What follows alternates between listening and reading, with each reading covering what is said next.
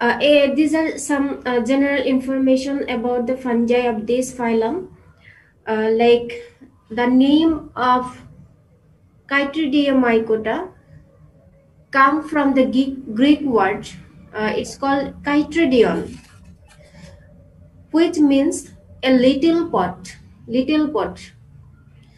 And the little pot is described as the structure containing unreleased spores in older classification.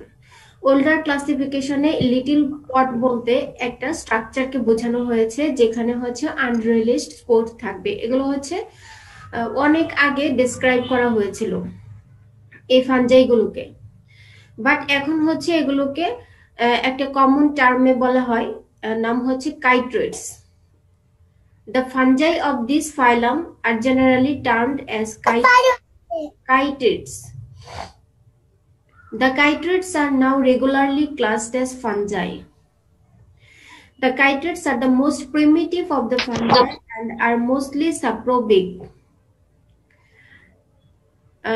তার মানে হচ্ছে এগুলো হচ্ছে সবচেয়ে মানে প্রাচীন ফাঞ্জাই বলতে আমরা যদি বলি, অনেক আগে এগুলো ডেসক্রাইব করা হয়েছিল। এগুলো হচ্ছে প্রাচীন ফাঞ্জাই এবং এগুলো অধিকাংশই হচ্ছে স্যাপ্রোবিক। এবং এদের যদি হ্যাবিটেটস এর কথা বলি, এরা হচ্ছে মেইনলি অ্যাকোয়াটিক কন্ডিশন ফেভার করে, মানে পানিতে হচ্ছে এরা বেশি থাকে। এছাড়াও সয়েলেও থাকতে পারে, তবে মোস্টলি হচ্ছে এরা হচ্ছে aquatic. There are approximately 1000 chytrid species in 127 genera distributed among 5 orders. তাহলে এই ফাইলামে হচ্ছে 5টা অর্ডার থাকবে, 127 জেনেরা থাকবে এবং টোটাল ডেসক্রাইবড স্পিসিস এর সংখ্যা হচ্ছে 1000। আচ্ছা, these are identifying characteristics for the fungi of this phylum. তাহলে এই ক্যারেক্টারিস্টিক্স গুলো, এই ফিচার্স গুলো হচ্ছে সাধারণত আইডেন্টিফাইং, মানে খুবই important characteristics for describing this fungi. First one, very important characteristic is it's জুস্পোর্স। জুস্পোর্স produced of this fungi, produced by this fungi. তাহলে জুস্পোর্স গুলো কেন আইডেন্টিফাইং? এর কারণ হচ্ছে this fungi produce জুস্পোর্স that have a single posterior flagellum. Single posterior flagellum zoospore তৈরি করবে। জুস্পোরের বৈশিষ্ট্যটা কি হবে? একটা সিঙ্গেল, মানে একটা পোস্টেরিয়র ফ্লাজেলাম থাকবে। জুস্পোরের সাথে পোস্টেরিয়র মানে পেছনের দিকে একটা ফ্লাজেলাম থাকবে, and can be recognized as chytrids by this. এবং এটার জন্যই মূলত কাইট্রিড হিসেবে এদেরকে রিকগনাইজ করা যায়। এবং এই জুস্পোর্স গুলোর আরেকটা বৈশিষ্ট্য হচ্ছে এরা হচ্ছে মোটাইল, এক জায়গা থেকে আরেক জায়গায় চলাচল করতে পারে। এই ফ্লাজেলার কারণেই মূলত হচ্ছে এই জুস্পোর্স গুলো মোটাইল হয়। Only ফ্লাজেলেটেড members of the kingdom fungi.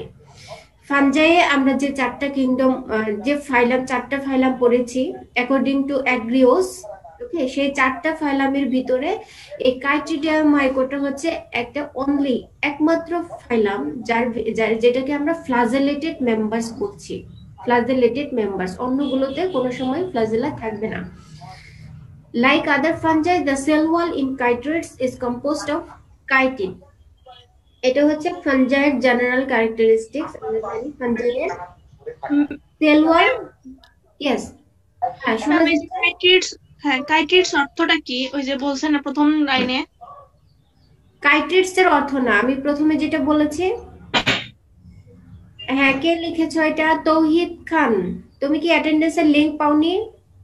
যে কাইট্রিডিয়ামাইকোটা হচ্ছে অনেক আগে যখন প্রথম ডেসক্রাইব করা হয়েছিল তখন এটাকে বলা হয়েছিল কাইট্রিডিয়ন, এবং তখন এটা গ্রিক ওয়ার্ড ব্যবহার করা হয়েছিল যার অর্থ হচ্ছে লিটল পট।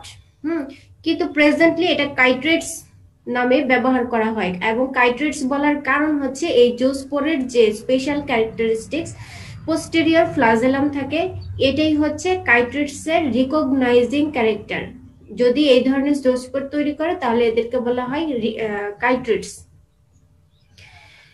আচ্ছা, তাহলে অন্য ফাঞ্জাইগুলোর মতোই এদের হচ্ছে সেলুয়াল কাইটিন দিয়ে তৈরি এবং এরা অ্যাকোয়াটিক, কেবল বললাম আমি। এবং তাদের আরেকটা ইম্পর্টেন্ট ক্যারেক্টার হচ্ছে আইডেন্টিফাইং ক্যারেক্টার হচ্ছে এদের যে থ্যালাস তৈরি হয়, এদের যে থ্যালাস, প্লুরাল হচ্ছে থ্যালাই, হ্যাঁ, এবং সিঙ্গুলার হচ্ছে থ্যালাস। দুইটা ওয়ার্ডের মিনিং কিন্তু একই, জাস্ট একটা সিঙ্গুলার আর একটা হচ্ছে প্লুরাল। থ্যালাই আর সিনোসাইটিক। সিনোসাইটিক আমরা জানি এই টার্মটা। সিনোসাইটিক মিন্স অ্যাসেপ্টেড, মানে সেল টু সেল এদের কোনো সেপারেশন থাকে না।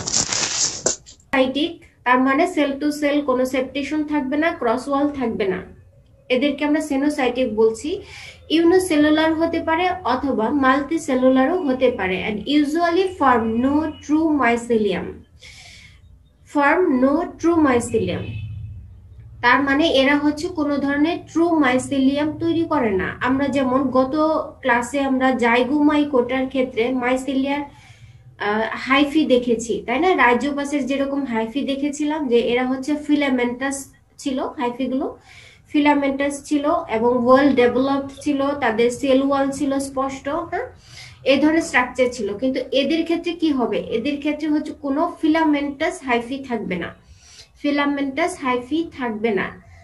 এর জন্য এটাকে আমরা এরা হচ্ছে ট্রু মাইসিলিয়াম তৈরি করতে পারে না। তাহলে এদের মাইসিলিয়াম বলতে, থ্যালাস্টে বলতে আসলে কি থাকে? থ্যালাস্টে হচ্ছে এরা রাউন্ড শেপড, রাউন্ড শেপ অথবা স্লাইটলি ইলংগেটেড শেপ থ্যালাস তৈরি করে।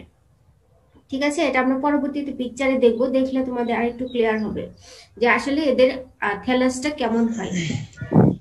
Approximately 1000 described species, we already discussed this, and very important example and available fungi of this phylum is Chritidium endobioticum.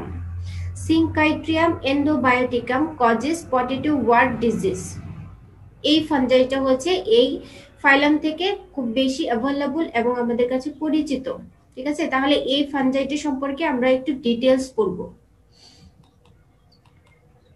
আচ্ছা, এখন আমরা একটু আগে পড়লাম যে এদের যে স্পেশাল টাইপ অফ জুস্পোর এবং ফ্লাজেলা থাকে, হ্যাঁ, ফ্লাজেলা থাকে এবং ফ্লাজেলার কারণেই মূলত এরা হচ্ছে মোটাইল, এক জায়গা থেকে আরেক জায়গায় চলাচল করতে পারে। তাহলে আমরা এখানে পড়ে নেই যে ফ্লাজেলাটা কি আসলে। তোমাদের পরীক্ষায় কিংবা প্র্যাকটিক্যালে ভাইবা বলো, এগুলো জিজ্ঞেস করতে পারে। Flagella are slender structures extending from cell and surrounded by cell membrane. তার মানে হচ্ছে কোনো সেল থেকে কোনো ধরনের এক্সটেন্ডেড কোনো স্ট্রাকচার যেটার চারপাশে সেল মেমব্রেন থাকবে। ঠিক আছে, এখানে হচ্ছে তিনটা পিকচার দেওয়া আছে এবং তিনটা পিকচার মূলত এগুলো হচ্ছে জুস স্পোর্স গুলো কেমন টাইপের হতে পারে। ফার্স্ট স্ট্রাকচারে দেখো, জুস্পোরে একটা সেল থেকে একটা, এটা হচ্ছে পোস্টেরিয়র, হ্যাঁ, মানে পিছনের দিকে পোস্টেরিয়র ফ্লাজেলাম। তাহলে এই ধরনের যদি ফ্লাজেলা থাকে, তোমাদের মেবি এটা পড়ানোর কথা স্ট্রাকচারের ক্ষেত্রে, হ্যাঁ, জি ম্যাম। হ্যাঁ, তাহলে তো এগুলো হচ্ছে জানো তোমরা, তাহলে এত ডিটেলস না বলে, হ্যাঁ। তাহলে পোস্টেরিয়র সিঙ্গেল ফ্লাজেলাম থাকলে এটা হচ্ছে আইডেন্টিফাইং ক্যারেক্টারস ফর কাইটোডিওমাইকোটা। দেন হচ্ছে এন্টেরিয়র ফ্লাজেলাম থাকবে, কিন্তু এটাকে কিন্তু আমরা যখন একদম প্লেন স্ট্রাকচার থাকবে এটাকে আমরা হুইপ্লাশ বলছি, এবং যখন এরকম কাটা কাটা থাকবে তখন এটাকে টিনসেল বলছি। এবং এই ধরনের জুস্পোর হচ্ছে আর আইডেন্টিফাইং ক্যারেক্টারস ফর হাইপোকাইটোডিওমাইকোটা। ঠিক আছে, হাইপোকাইটোডিওমাইকোটা তোমাদের মনে আছে কিনা, আমরা এইনসওয়ার্থের ক্লাসিফিকেশনের ক্ষেত্রে কিন্তু পড়েছিলাম। আচ্ছা, আরেক ধরনের জুস্পোর আছে, দুই ধরনের ফ্লাজেলামই থাকবে, টিনসেলও থাকবে, হুইপ্লাশও থাকবে, এবং এটা হচ্ছে আর আইডেন্টিফাইং ক্যারেক্টারস ফর উমাইকোটা, এদেরকে বলা হয় বাইফ্লাজেলেট। এখন চলে আসি আমরা ফাইলামের ক্ষেত্রে। ফাইলাম Chritidiomycota are divided into two classes. First one হচ্ছে Chritidiomycetes and Monoblepharidомycetes. দুই ধরনের ক্লাস থাকে, তবে এটা হচ্ছে আমাদের ইম্পর্টেন্ট ওয়ান, আমরা এটাই মূলত বেশি ডিসকাস করব। Chritidiomycetes, there are three orders in this class: Chritidiales, দেন হচ্ছে Spizellomycetales, Rhizophytales। আচ্ছা, এখন হচ্ছে ক্লাস Chritidiomycetes। ক্লাস কাইটোডিওমাইসিটিস এর যে ইম্পর্টেন্ট ক্যারেক্টার গুলো সেগুলো হতে পারে, আমরা অলরেডি জেনেছি যে জুস্পোর্স কি হবে, bearing a single posteriorly directed ফ্লাজেলাম। The Chritidiomycetes, often referred to as chytrids, lack true mycelium, produce rhizoid-like structure instead in some fungi. এখানে ট্রু মাইসিলিয়াম তৈরি হবে না, তবে এদের কিছু কিছু স্পিসিসের ক্ষেত্রে কিছু কিছু ফাঞ্জাই এরা হচ্ছে মাইসিলিয়াম, ট্রু মাইসিলিয়াম তো তৈরি করবেই না, এরা মাঝে মাঝে রাইজোড লাইক কিছু স্ট্রাকচার তৈরি করে, রাইজোড লাইক কিন্তু বাট নট রাইজয়েড, ঠিক আছে, রাইজোড লাইক কিছু স্ট্রাকচার তৈরি করতে পারে। They have a round or irregular shaped thallus, so round or irregular shaped thallus, the wall of which contains chitin। তাহলে বলছে যে এদের যে থ্যালাসটা মূলত কিছুটা রাউন্ড অথবা ইরেগুলার শেপড হয় এবং তার চারপাশে কাইটিনসের সেল ওয়াল থাকে।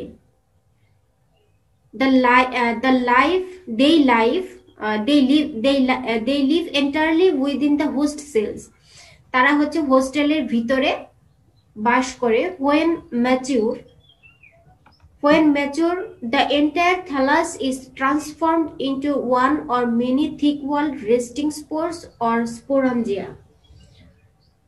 খেয়াল করো, বলা হয়েছে কি এরা হচ্ছে হোস্টেলের ভিতরেই বসবাস করে এবং যখন তারা পরিণত বয়সে হয় মানে ম্যাচিউর হয় তখন টোটাল থ্যালাসটা ট্রান্সফর্ম হয়ে যায় এবং ট্রান্সফর্ম হয়ে কি হয়, রিপ্রোডাক্টিভ অর্গানে পরিণত হয়। Total thallus is transformed into reproductive organ, হয় স্পোরে রেস্টিং স্পোর তৈরি হয় অথবা স্পোরাঞ্জিয়া তৈরি হয়। স্পোরাঞ্জিয়ার ভিতরে থাকে কি, জুস্পোর্স, ঠিক আছে, তাহলে রিপ্রোডাক্টিভ অর্গানে তৈরি হয়। That's why this fungi are called holocarpic এন্ডোপ্যারাসাইটস। তোমাদের এটা মাথায় রাখতে হবে, holocarpic এন্ডোপ্যারাসাইটস। This is another identifying character for this fungi। Holocarpic endoparasite, holocarpic মানে হচ্ছে টোটাল থ্যালাসটাই রিপ্রোডাক্টিভ অর্গানে পরিণত হবে, ঠিক আছে। হলোকার্পিক মানে কি, এর যে থ্যালাস থাকবে সবটাই তোমার পরবর্তীতে রিপ্রোডাক্টিভ অর্গানে পরিণত হবে এবং যেহেতু হোস্টের ভিতরে থাকে তাই এদেরকে বলা হয় এন্ডোপ্যারাসাইট। আর হলোকার্পিকের যে বিপরীত অপোজিট ওয়ার্ড সেটাকে বলা হয় ইউকার্পিক, ইউকার্পিক, ঠিক আছে। আর ইউকার্পিক এগুলো কি জানো নাকি তোমরা, তোমাদের ক্লাসে পড়ানো হয়েছে এই স্ট্রাকচার গুলো? না ম্যাম। আচ্ছা ঠিক আছে, তো এটা হচ্ছে হলোকার্পিক আর হচ্ছে ইউকার্পিক, এটা হচ্ছে থ্যালাস টাইপ অথবা ফানজাই টাইপও বলতে পারো। হলোকার্পিক কোনগুলো, যে ফানজাই গুলোর টোটাল স্ট্রাকচারটাই রিপ্রোডাক্টিভ অর্গানে পরিণত হবে তাদেরকে বলা হয় হলোকার্পিক। আর ইউকার্পিকের ক্ষেত্রে কি হয়, তাদের যে থ্যালাস থাকবে অথবা ভেজিটেটিভ স্ট্রাকচার থাকবে, সেই ভেজিটেটিভ স্ট্রাকচারের একটা নির্দিষ্ট অংশ, সবটা না কিন্তু, হ্যাঁ, একটা নির্দিষ্ট অংশ রিপ্রোডাক্টিভ অর্গান তৈরি করবে, ঠিক আছে, বাকিটা কিন্তু ভেজিটেটিভ স্ট্রাকচারেই থেকে যাবে, সেগুলোকে বলা হয় ইউকার্পিক ফানজাই।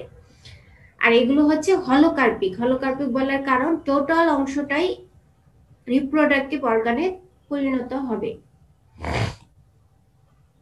আচ্ছা, তাহলে এদের হ্যাবিটেশনটা কি, এরা হচ্ছে water or soil ইনহ্যাবিটিং fungi, produce জুস্পোর্স, all require or are favored by free water or a film of water in the soil or on the plant surface.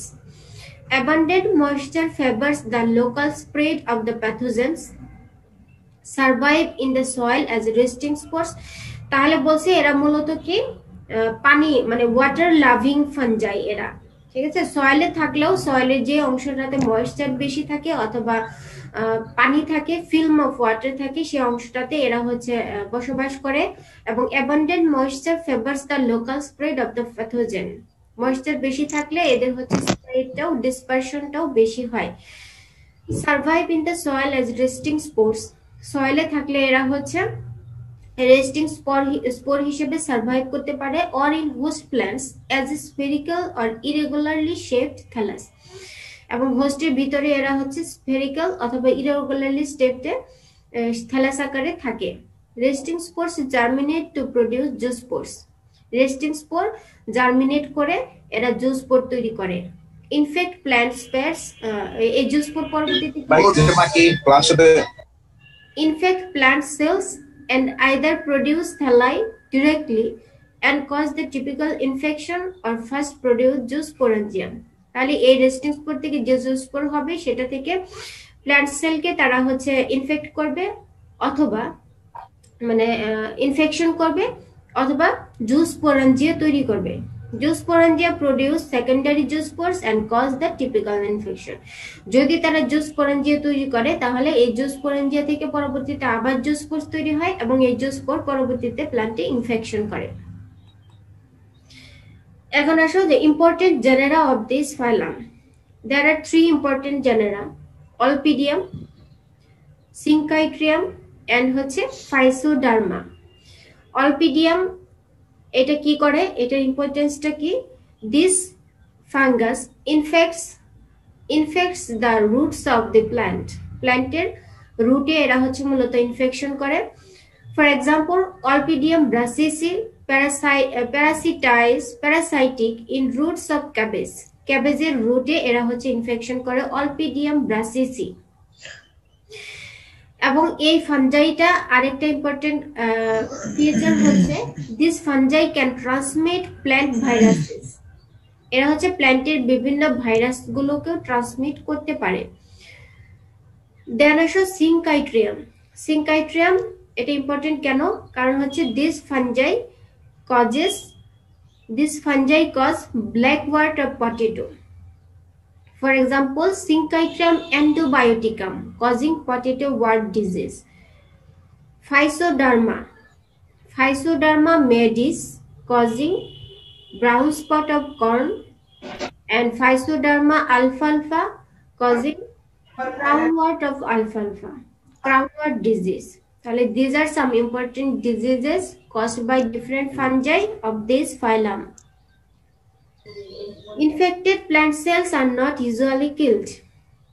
Instead, in disease caused by Syncytium and Physoderma alfalfa cells in infected tissues are stimulated to divide and enlarge excessively. বলছে যদি infection হয় এই ফাঙ্গাসগুলো দিয়ে যদি infection হয় তাহলে কি হবে? মূলত হোস্টের যে সেলগুলো এগুলো স্টিমুলেটেড হয়ে এরা হচ্ছে সেল ডিভিশনের সংখ্যা বেড়ে যাবে অথবা সেলগুলো আকারে বড় হয়ে যাবে।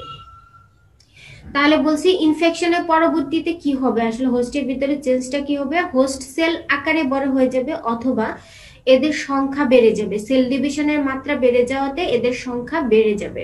তাহলে এটাই হচ্ছে আসলে ডিজিজটা। ঠিক আছে, ডিজিজটা কি?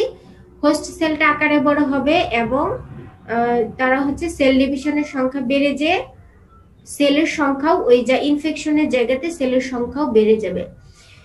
Olpidium can also transmit viruses from the host. Host থেকে তারা ভাইরাস ট্রান্সমিট করতে পারে। Olpidium is a vector of at least 6 plant viruses including tobacco necrosis virus and lettuce big vein virus. তাহলে 6 ধরনের ভাইরাস এটা ট্রান্সমিট করতে পারে। সেগুলোর মধ্যে ইম্পর্টেন্ট দুইটা হচ্ছে টোবাকো নেক্রোসিস ভাইরাস আর হচ্ছে ল্যাটুস বিগ বেইন ভাইরাস। এগুলো হচ্ছে তিনটা জেনারা পড়লাম, তিনটা জেনারার স্ট্রাকচার বোঝানো হয়েছে। হ্যাঁ, অলপিডিয়াম, এই দেখো অলপিডিয়ামের যদি হোস্টের ভিতরে স্ট্রাকচার, তারা হোস্টে ঢোকার পরে কি ধরনের স্ট্রাকচার তৈরি করে, এই যেগুলো হচ্ছে তারা after infection of the host cell এই ধরনের স্ট্রাকচার তৈরি করে। ঠিক আছে, এটা হচ্ছে হোস্টের ভিতরে তারা রেজিস্টিভ স্পোর তৈরি করেছে এবং এটার ভিতরে থাকে এই ধরনের জো স্পোর। ফাইসোডার্মার ক্ষেত্রে দেখো এরা কিন্তু এদের যে স্ট্রাকচার, এরা এরকম স্ট্রাকচার তৈরি না করে এরা হচ্ছে কিছুটা রাইজয়েড লাইক স্ট্রাকচার তৈরি করে। আমরা বলেছিলাম যে কিছু কিছু স্পেসিস হচ্ছে ইরেগুলার শেপ কিছু রাইজয়েড লাইক স্ট্রাকচার তৈরি করে, এরা হচ্ছে ফাইসোডার্মা। দেন হচ্ছে সিনকাইট্রিয়াম, এরা হচ্ছে এই যে এই ধরনের থ্যালাস তৈরি করে হোস্ট সেলের ভিতরে এই ধরনের থ্যালাস তৈরি করে, রাউন্ড শেপড থ্যালাস তৈরি করে। ঠিক আছে, এবং এটা হচ্ছে কি, এটা হচ্ছে স্পোরাঞ্জিয়াম, এটা হচ্ছে সোরাস বলে মূলত। সোরাসের ভিতরে একটা দুইটা তিনটা চারটা পাঁচটা স্পোরাঞ্জিয়াম। স্পোরাঞ্জিয়াম একত্রে মিলিত হয়ে এক ধরনের স্ট্রাকচার তৈরি করে, এটাকে বলা হয় সোরাস, এবং এটার প্রত্যেকটার ভিতরে এই ধরনের জুস্পোর থাকে। এগুলো আমরা আরো ডিটেইলস পড়বো পরবর্তী স্লাইডগুলোতে। এগুলো হচ্ছে disease symptoms. Black wart of পটেটোর ক্ষেত্রে এরকম হয়। ক্রাউন ওয়ার্ট অফ আলফালফা, এগুলো আমাদের কান্ট্রিতে বেশি পরিচিত না। Brown spot of corn. আচ্ছা, এখন আসি আমাদের কাইট্রিডিওমাইকোটার যে প্রথম ক্লাস ছিল, কাইট্রিডিওমাইসিটিস, সেটার যে প্রথম অর্ডার কাইট্রিডিয়ালিস এর আইডেন্টিফাইং কিছু character. This order is defined on the basis of zoospore আল্ট্রাস্ট্রাকচার। Zoospore আল্ট্রাস্ট্রাকচারের উপর ভিত্তি করেই মূলত হচ্ছে এটাকে আলাদা করা হয়েছে। Thallus monocentric or পলিসেন্ট্রিক, thallus monocentric or পলিসেন্ট্রিক রাইজোমাইসেলিয়াল। Monocentric আর পলিসেন্ট্রিকটা কি দেখো এখানে লেখা আছে। Monocentric fungi have only one স্পোরঞ্জিয়াম, while polycentric isolates have multiple sporangia। ঠিক আছে, তাহলে কি বলছি, আমরা একটু আগে বললাম যে এরা হচ্ছে হলোকার্পিক মানে টোটাল থ্যালাইটাই হচ্ছে রিপ্রোডাক্টিভ স্পোরাঞ্জিয়াতে পরিণত হবে। আবার বলছি মনোসেন্ট্রিকটা কি, যখন টোটাল থ্যালাই থেকে যে রিপ্রোডাক্টিভ অর্গান তৈরি হবে শুধুমাত্র একটা স্পোরাঞ্জিয়াম তৈরি হবে। আর পলিসেন্ট্রিক হচ্ছে টোটাল থ্যালাই থেকে একাধিক স্পোরাঞ্জিয়া তৈরি হবে। পলিসেন্ট্রিক হচ্ছে মাল্টিপল স্পোরাঞ্জিয়া তৈরি হবে। The sporangia from monocentric and polycentric fungi also differ in sizes and shapes।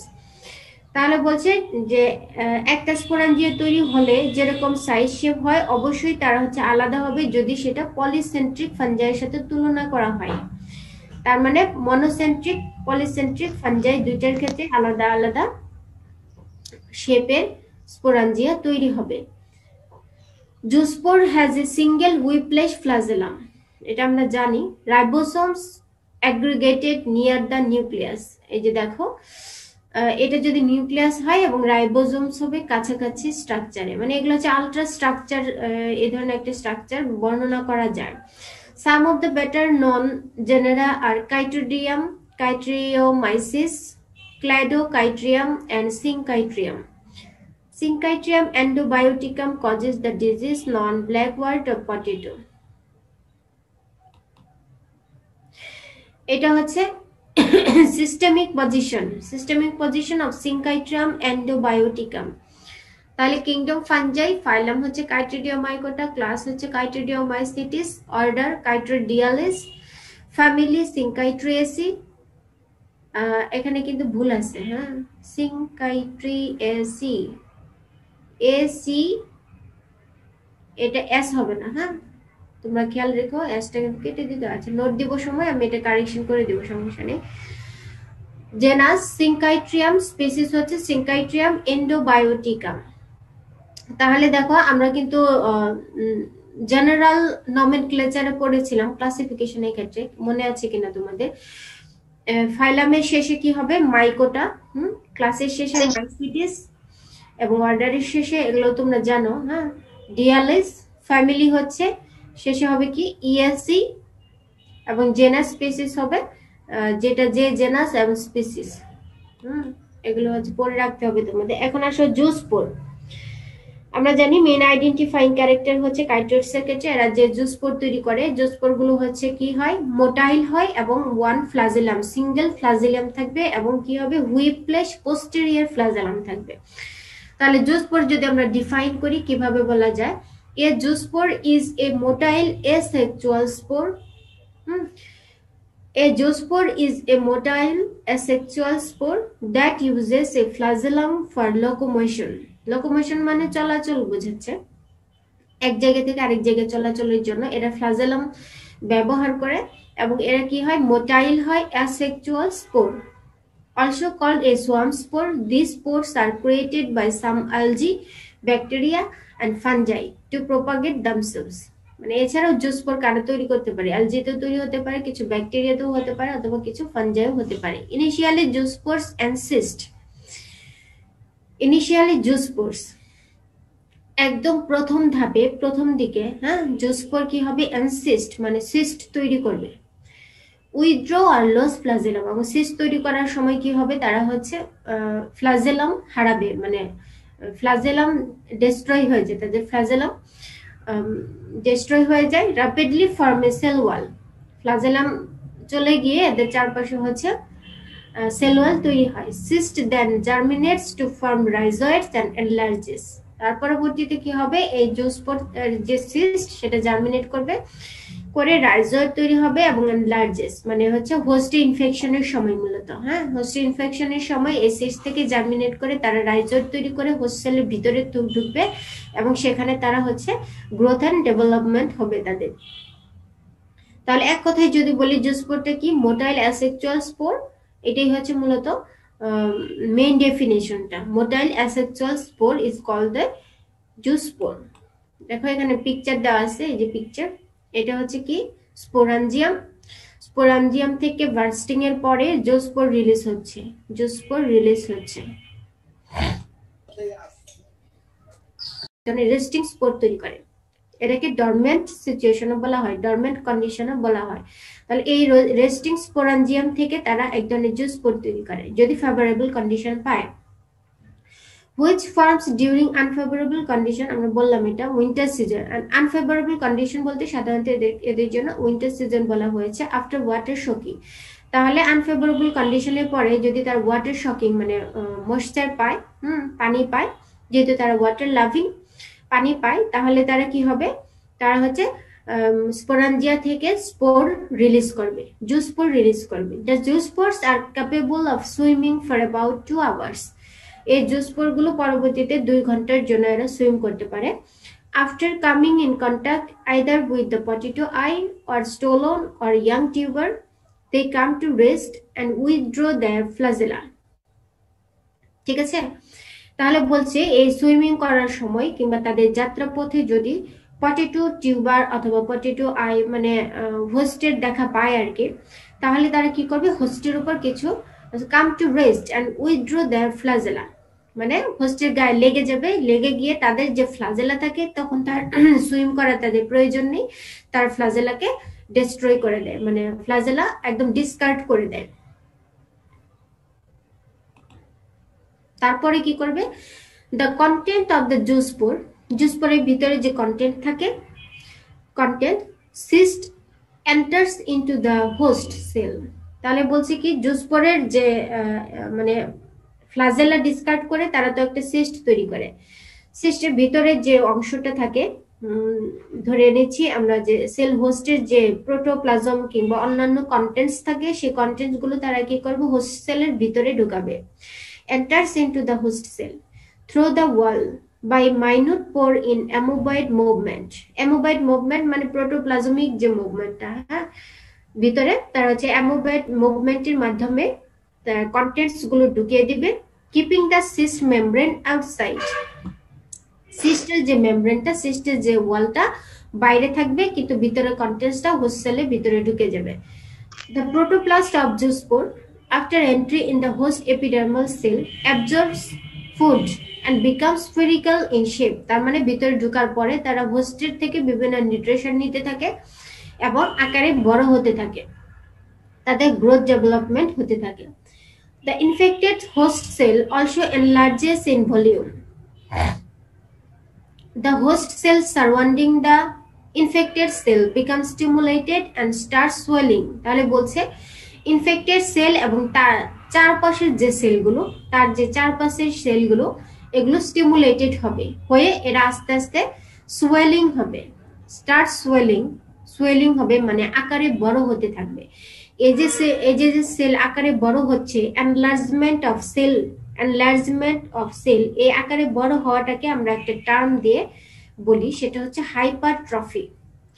Sell যদি আকারে বড় হয় due to infection of any pathogen, তাহলে এই সেল আকারে বড় হওয়াটাকে একটা কন্ডিশন বলে, সেটাকে বলা হয় hypertrophy, রিজাল্টিং into the formation of tumour or wart like structure. ঠিক আছে, আমরা যেহেতু সিনকাইট্রিয়ামের রিপ্রোডাকশন পড়ছি, সেটা ডিজিজটা কি wart like structure, wart like structure তৈরি করে। অথবা টিউমার, অন্যান্য ডিজিজের ক্ষেত্রে টিউমার তৈরি হতে পারে, হাইপারট্রফির কারণে টিউমার তৈরি হয়। আচ্ছা, the infected cell dies and remains in the middle of the word. The pathogen along with its nucleus enlarges considerably. ঠিক আছে, তাহলে প্যাথোজেন কি বলছে, প্যাথোজেনের কথা, যে প্যাথোজেন তার নিউট্রিশন আপটেক করতে করতে হোস্টের থেকে নিউট্রিশন নিতে নিতে এর নিউক্লিয়াস সহ সারাউন্ডিংস এলাকাটাও আকারে বড় হয়, রাউন্ডস অফ গোলাকার হয়, and develops two layer Waals, এবং এর চারপাশে দুই ধরনের লেয়ার মানে টু লেয়ার্ড ওয়াল তৈরি করে, consisting of A thick golden brown এক্সোস্পোর, consisting of A thick golden brown এক্সোস্পোর and A thin hyaline endospore. বলছে তাহলে কি হবে, এটার ভিতরে মানে টু লেয়ার ওয়ালের ভিতরে কি হবে, দুই ধরনের স্পোর থাকবে, এক ধরনের হচ্ছে গোল্ডেন ব্রাউন এক্সোস্পোর, আমরা পিকচার দেখবো পরবর্তীতে, গোল্ডেন ব্রাউন এক্সোস্পোর এবং hyaline endospore. This is the summer spore, যেহেতু এটা ফেভারেবল কন্ডিশনে তৈরি হয় সেজন্য স্পোর গুলোকে বলা হয় summer spore. The summer spore germinates within the infected host cell. তাহলে এই স্পোর গুলো কি হবে, হোস্ট সেলের ভিতরেই জার্মিনেশন হবে। Before germination, the nucleus enlarges. Before germination, germinationের আগে কি হবে, the nucleus enlarges and the inner wall protrudes out through a minute pore on the outer wall and forms a vesicle towards the upper portion of the infected host cell. জার্মিনেশনের সময় তাদের নিজস্ব structure ছেড়ে, নিজস্ব structure মানে আমরা বলছিলাম কি double layer structure থাকে, এটা ছেড়ে তারা নিউ স্ট্রাকচারের বাইরে একটা স্ট্রাকচার তৈরি করে, ভেসিকল লাইক স্ট্রাকচার তৈরি করে, ঠিক আছে। তারপরে the total content of the summer spore is transferred to the vesicle. Vesicle তৈরি করার পরে সামার স্পোরের সবটা কন্টেন্ট ওখানে ট্রান্সফার করা হয়। The nucleus of summer spore then undergoes repeated meiotic divisions. তারপরে বলছে সামার স্পোরের যে নিউক্লিয়াসটা থাকে সেই নিউক্লিয়াসটা মাইটোটিক ডিভিশনের মাধ্যমে, রিপিটেড মাইটোটিক ডিভিশন, আমরা জানি মাইটোটিক ডিভিশনে কি হয়, একটা থেকে দুইটা, দুইটা থেকে কয়টা, চারটা। সেল ডিভিশন কি হবে, একটা থেকে দুইটা, দুইটা থেকে চারটা, দেন চারটা থেকে আটটা। হ্যাঁ, তাহলে এইভাবে ডিভিশন হয়ে আমাদের টোটাল নিউক্লিয়াসের সংখ্যা হবে 32।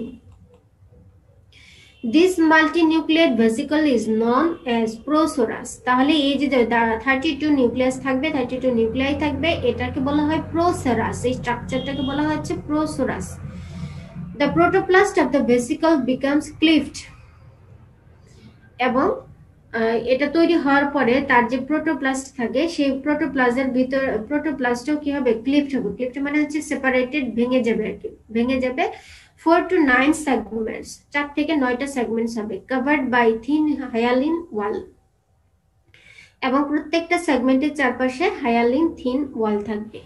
Each segment is known as summer sporangium or zoosporangium. তাহলে এই যে 4টা থেকে 9টা যে সেগমেন্ট গুলো হচ্ছে প্রত্যেকটাকেই এক একটা স্পোরাঞ্জিয়াম বলে অথবা জুস্পোরাঞ্জিয়াম বলে। The total aggregated structure of the zoosporangia is known as sorus. তাহলে এই 4টা থেকে 9টা যে একসাথে থাকবে এই টোটাল স্ট্রাকচারটাকে বলা হচ্ছে সোরাস। আমরা পিকচার দেখলে আরেকটু ক্লিয়ার হবে তোমাদের, মানে লেখাগুলো আসলে আগে লিখে ফেলছি সব, পিকচার গুলো আছে শেষের দিকে, একটা লাইফ সেলে আমরা হচ্ছে লাইফ সাইকেলে সবটা বুঝিয়ে দেব। The nuclei of each zoosporangium undergo, তাহলে বলছি আমরা 4টা থেকে 9টা জুস্পোরাঞ্জিয়াম তৈরি হবে, ঠিক আছে, 4টা থেকে 9টা। তাহলে পরবর্তীতে কি বলা আছে যে the nuclei of each zoosporangium, প্রত্যেকটা জুস্পোরাঞ্জিয়াম এর যে নিউক্লিয়াস থাকবে সেগুলো হচ্ছে আবার মাইটোটিক ডিভিশনে চলে যাবে, এবং তারা মাইটোটিক ডিভিশনে গিয়ে 200 থেকে 300 নিউক্লিয়াস তৈরি করবে, ঠিক আছে, 200 থেকে 300 নিউক্লিয়াস তৈরি করবে। Their number may go up to 500 or more in large sporangium, এবং কি 500 পর্যন্তও হতে পারে। তাহলে 200 থেকে 500 পর্যন্ত এদের নিউক্লিয়াসের সংখ্যা হতে পারে। তারপরে একইভাবে the protoplast then divides, একইভাবে কি হবে, protoplast divides হবে into many uninucleate segments, প্রত্যেকটা নিউক্লিয়াসের চারপাশে, তার মানে প্রোটোপ্লাস্ট যে আলাদা আলাদা করে অ্যাড হবে, অ্যাটাচ হবে। দ্য ম্যাচিওর স্পোরেঞ্জিয়াম সোয়েলস আপ, প্রত্যেকটা স্পোরেঞ্জিয়াম কি হবে, বড় হবে, by absorbing water and creates pressure on the host wall two burst. তারপরে কি হবে, হোস্ট ওয়ালে তারা হচ্ছে প্রেসার তৈরি করবে এবং বার্স্ট হয়ে যাবে একসময়। After bursting the zoospores get released through a small slit on the sporangia wall. Busting এর পরে কি হবে, জুস্পোর গুলো রিলিজ হবে। the zoospores are uninucleate and uniflagellate, একই ভাবে তাহলে যে জুস্পোরটা রিলিজ হলো সেটা কি হবে, ইউনিনিউক্লিয়েট হবে, একটা নিউক্লিয়াস থাকবে, এবং ইউনিফ্লাজেলেট, একটা ফ্লাজেলাম থাকবে। they swim actively in water and infect again the new host or different regions of the same host. তাহলে বলছে এই স্পোরটা আবার কি হবে, আগের মতোই সুইম করতে থাকবে 2 ঘন্টা সময়ের জন্য। হ্যাঁ, এর মধ্যে তারা হচ্ছে ওই একই হোস্টকেও ইনফেক্ট করতে পারে অথবা অন্য হোস্টকেও তারা ইনফেক্ট করতে পারে। তাহলে এগুলো কি ছিল, এগুলো হচ্ছে asexual reproduction. The behavior of the zoospore varies with the environmental condition. আমরা already জানি, হ্যাঁ, if the condition is favorable, summer continues, the zoospore cause infection to a new host or different region of the same host and continues the asexual cycle again.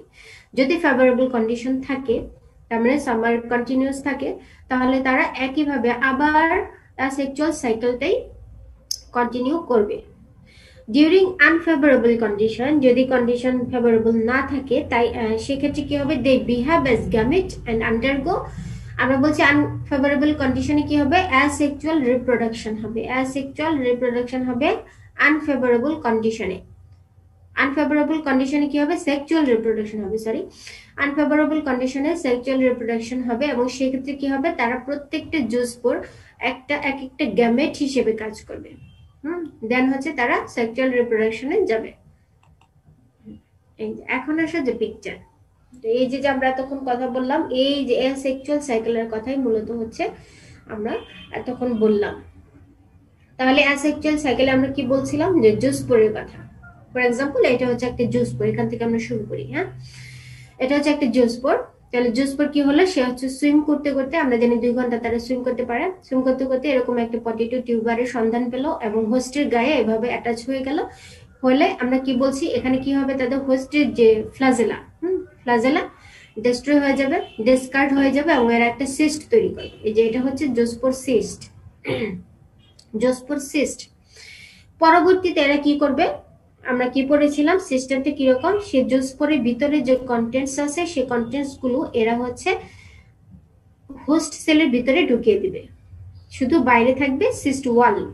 এই যে দেখো, contents গুলো ভিতরে ঢুকে গেছে এবং হচ্ছে বাইরে রয়েছে সিস্ট ওয়াল।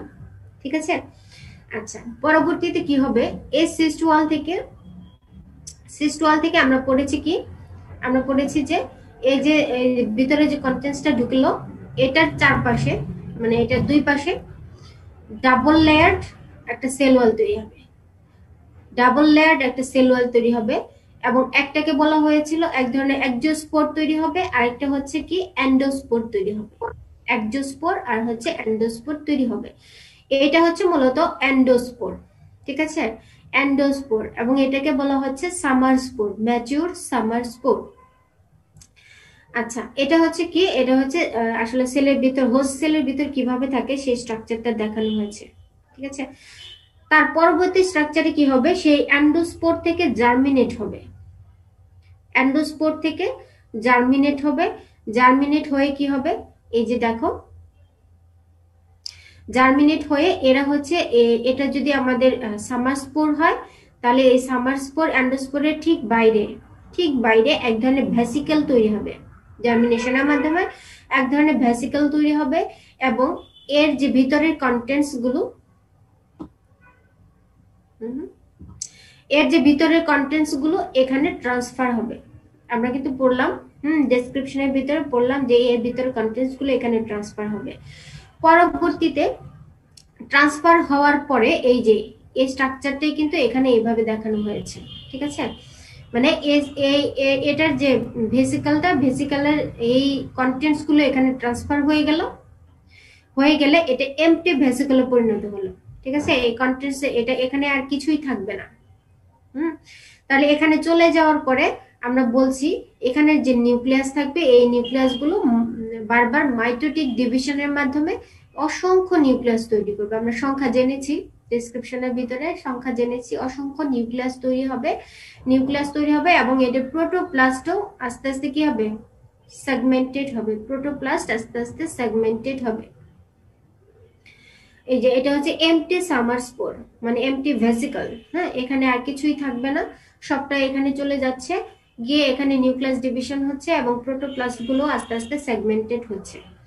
তাহলে প্রোটোপ্লাস্ট এবং নিউক্লিয়াস আলাদা করে সেগমেন্টেশন হওয়ার পরে এই ধরনের একটা স্ট্রাকচার তৈরি হবে, যেখানে এখানে আসলে চারটা স্পোরাঞ্জিয়াম দেখানো হয়েছে। একটা, দুইটা, তিনটা, চারটা স্পোরাঞ্জিয়াম দেখানো হয়েছে।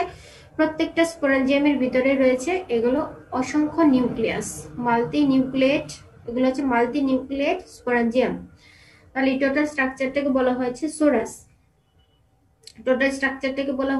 সোরাস।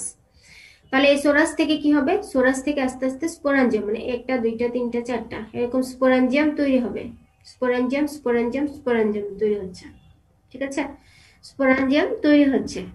আর স্পোরাঞ্জিয়ামের ভিতরে আমরা জানি প্রত্যেকটা নিউক্লিয়াসের সাথে প্রোটোপ্লাস্ট অ্যাড হয়ে প্রত্যেকটা এক একটা জুস্পোরে পরিণত হচ্ছে, জুস্পোর। তারপরে এরা হচ্ছে এক একটা তোমার রিলিজ হয়ে জুস্পোর বের হয়ে আবার একইভাবে যদি তারা হচ্ছে ফেভারেবল কন্ডিশন পায় অ্যাসেক্সুয়াল রিপ্রোডাকশন করাবে, আর যদি ফেভারেবল কন্ডিশন না পায়, আনফেভারেবল অর্থাৎ উইন্টার সিজন থাকে, সেই ক্ষেত্রে তার প্রত্যেকটা গ্যামেট হিসেবে কাজ করবে। এই যে গ্যামেট। আচ্ছা, এই অ্যাসেক্সুয়াল রিপ্রোডাকশনটা তোমাদের আগামী ক্লাসে পড়াবো। ঠিক আছে, সেক্সুয়াল রিপ্রোডাকশনটা আমরা আগামী ক্লাসে পড়বো। অ্যাসেক্সুয়ালটা আমরা আবার আরেকটু বলে দিচ্ছি। হ্যাঁ, আবার আরেকটু বলে দিচ্ছি যেন আরেকটু ক্লিয়ার হয়। ম্যাম হচ্ছে এক্সোস্পোরটা কোথায় যাবে? হ্যালো ম্যাম, এক্সোস্পোরটা কোথায় যাবে? এন্ডোস্পোরটা তো এরকম ভাগ হয়ে একজোস্পোরটা হচ্ছে নষ্ট হয়ে যাবে। একজোস্পোরটা হচ্ছে তোমার বাইরে থাকবে, সেল ওয়ালের বাইরে থাকবে, এটা কিন্তু নষ্ট হয়ে যাবে, ডিসকার্ড হয়ে যাবে। ঠিক আছে, একজোস্পোরটা নষ্ট হয়ে যাবে। দেখো এখানে কিন্তু এই পর্যন্ত আসার পর যখন জার্মিনেশন হবে, তারা কিন্তু এই অ্যান্ডোস্পোরের কারণে তার যে গ্রোথ ডেভেলপমেন্ট, এটার কারণেই হচ্ছে একজোস্পোরটা নষ্ট হয়ে যাবে, ওটার পরবর্তীতে জার্মিনেশনে যাবে না। আচ্ছা, এটা আবার আরেকটু ডিসক্রাইব করে দিচ্ছি যেন আরেকটু সহজ হয় তোমাদের জন্য। তাহলে জোস্পোর কি হবে, জোস্পোর এভাবে অ্যাটাচ হবে হোস্ট সেলের সাথে অ্যাটাচ হবে, সিস্টে পরিণত হবে, মানে ফ্লাজেলা হচ্ছে ডিসকার্ড হয়ে যাবে। তার পরবর্তীতে কি করবে, জোস্পোরের ভিতরে যে কন্টেন্টস হোস্ট সেলের ভিতরে চলে যাবে। হোস্ট সেলের ভিতরে যাওয়ার পরে এরা ডাবল লেয়ার স্ট্রাকচার তৈরি করবে, একজোস্পোর তৈরি করবে এবং অ্যান্ডোস্পোর তৈরি করবে। এই অ্যান্ডোস্পোর মূলত হচ্ছে, এই অ্যান্ডোস্পোরটাই হচ্ছে অ্যাক্টিভ স্পোর, যেটা কিনা পরবর্তীতে জার্মিনেশনে যাবে। ঠিক আছে, এই অ্যান্ডোস্পোরটা হচ্ছে, এটাকে বলা হয় summer spore, mature summer spore. আচ্ছা, পরবর্তীতে কি হবে, এটা হচ্ছে জার্মিনেশন, এই অ্যান্ডোস্পোরটা জার্মিনেশন হবে। জার্মিনেশন হয়ে এরা বাইরে এক ধরনের স্ট্রাকচার তৈরি করবে। ঠিক আছে, দেখো বাইরে এক ধরনের স্ট্রাকচার তৈরি করার পরে এর যে ভিতরকার কন্টেন্টস, এই কন্টেন্টস গুলো ওই স্ট্রাকচারে মানে চলে যাবে। এই যে দেখো, এটা ছিল আমাদের আগের ম্যাচিউর যা সামার স্পোর। আগের স্পোর এটা জার্মিনেশন করে এই ধরনের স্ট্রাকচার তৈরি করেছে এবং এই স্ট্রাকচারের ভিতরে এই টোটাল কন্টেন্টস গুলো এখানে চলে গেছে। এবং ইতিমধ্যে এদের যে মাইটোটিক ডিভিশন, এর যে মানে নিউক্লিয়াসের মাইটোটিক ডিভিশনের ফলে এর নিউক্লিয়াস গুলো সংখ্যায় আমরা বলেছি যে 32টা সংখ্যা হবে। হ্যাঁ, 2 থেকে 8, 8 থেকে এরকম করে 32টা সংখ্যা হবে। পরবর্তীতে কি হবে, এর যে প্রোটোপ্লাজম গুলো সেগমেন্টেড হবে। সাধারণত 4 থেকে 9টা সেগমেন্টেশন হতে পারে এবং প্রত্যেকটা সেগমেন্টের ভিতরেই মাল্টি নিউক্লিয়াস থাকবে, মানে মাল্টি নিউক্লিয়াই থাকবে, অসংখ্য নিউক্লিয়াই থাকবে। ঠিক আছে, এবং প্রত্যেকটা সেগমেন্টের ভিতরেই যে নিউক্লিয়াস গুলো ছিল, ধরো 7টা 8টা যে নিউক্লিয়াসই ছিল, প্রত্যেকটা নিউক্লিয়াসই আবার মাইটোটিক ডিভিশনে গিয়ে 200 থেকে 500 সংখ্যা পরিণত হবে। প্রত্যেকটা সেগমেন্টে 200 থেকে 500 সংখ্যা পরিণত হবে। তাহলে এখানেও প্রোটোপ্লাস্ট যে ছিল সেই প্রোটোপ্লাস্ট গুলো আস্তে আস্তে প্রত্যেকটা নিউক্লিয়াসের গায়ে অ্যাটাচ হয়ে এক একটা জুস পরে পরিণত হবে। এবং প্রত্যেকটা সেগমেন্ট এক একটা হবে স্পোরাঞ্জিয়াম। তাহলে এই ধরনের একাধিক স্পোরাঞ্জিয়াম একত্রিত হয়ে যে স্ট্রাকচারটা তৈরি হবে সেটাকে বলছি আমরা সোরাস। এবং সোরাস থেকে পরবর্তীতে এই স্ট্রাকচারটা বাস্টিং হয়ে স্পোরাঞ্জিয়াম গুলো রিলিজ হবে এবং প্রত্যেকটা স্পোরাঞ্জিয়াম থেকে অসংখ্য জুস্পোর রিলিজ হবে। যদি ফেভারেবল কন্ডিশন পায় তাহলে এরা সেক্সুয়াল রিপ্রোডাকশনে যাবে, আর যদি আনফেভারেবল কন্ডিশন অর্থাৎ উইন্টার সিজন থাকে তাহলে এরা হচ্ছে প্রত্যেকটা জুস্পোর এক একটা গ্যামেট হিসেবে কাজ করবে, করে এরা সেক্সুয়াল রিপ্রোডাকশনে যাবে। এবং এটা আমরা আগামী ক্লাসে ডিসকাস করব। ম্যাম হ্যাঁ ম্যাম আচ্ছা দেখো, তোমাদের হচ্ছে তোমাদের এই লাইফ সাইকেলটা আমি তোমাদের আরেকটু ক্লিয়ার হওয়ার জন্য কিন্তু আমি আরেকটা ডায়াগ্রাম দিয়েছি। হ্যাঁ, আরেকটা ডায়াগ্রাম দিয়েছি একই রকম এটা ঠিক আছে, আমরা আগামী ক্লাসে করবো নি, সমস্যা নেই। তোমাদের হচ্ছে আরেকটু তাহলে ক্লিয়ার হবে, আরেকটু ডিসকাস করবো আগামী ক্লাসে। হ্যাঁ বলো, কি বলতে চেয়েছিলে? জি ম্যাম, আপনি বলেছেন যে জু স্পটটা যে সুইম করবে 2 ঘন্টার জন্য, তো ম্যাম 2 ঘন্টার মধ্যে যদি সে হোস্ট না হয় তাহলে সেটা কি ডিজেনারেট হয়ে যাবে জু স্পটটা? 2 ঘন্টার ভিতরে তারা যদি কোনো না পায়, হোস্ট সেল না পায়, তাহলে তারা হচ্ছে রেস্টিং স্পোরে চলে যাবে। ঠিক আছে, রেস্টিং স্পোরে চলে যাবে এবং মানে রেস্টিং স্পোর থেকে পরবর্তীতে আবার যদি তারা কোনো ফেভারেবল কন্ডিশন পায় তাহলে জার্মিনেট করে আবার সে হোস্টকে ইনফেক্ট করতে পারবে। এটা কিন্তু ডেসক্রিপশনে পড়েছি আমরা। ঠিক আছে, রেস্টিং স্পোরে চলে যাবে, অথবা তোমরা যদি ইনফেক্ট করতে পারে তাহলে তো হলো, আর যদি না করতে পারে তাহলে রেস্টিং স্পোরে চলে যাবে এবং ফেভারেবল কন্ডিশনে পেলে তারা আবার হোস্ট সেলকে ইনফেক্ট করতে পারবে। ম্যাম হচ্ছে ম্যাম স্যাপ্রোবিক বলতে কি বোঝাচ্ছে? বলো। স্যাপ্রোবিক প্রথম স্লাইডে ছিল। আচ্ছা, স্যাপ্রোবিক মানে হচ্ছে তোমাদের এরা হচ্ছে ডিকেইং অথবা নিউট্রিশন আপটেক করে, এদেরকে বলা হয় স্যাপ্রোবিক মাইক্রো অর্গানিজম, স্যাপ্রোবিক ফানজাই। ঠিক আছে, তোমাদের অন্য ক্লাসের সময় চলে আসছে।